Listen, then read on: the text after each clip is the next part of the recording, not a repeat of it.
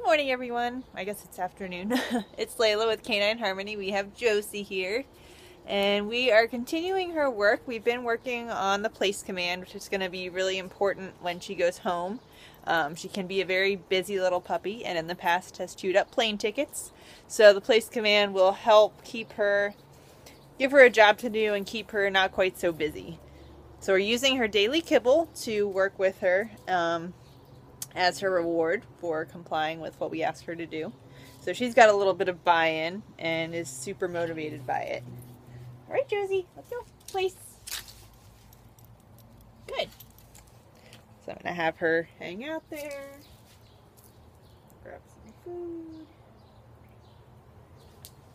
and I'm going to reward her for staying on the placemat. Now I'm able to walk away.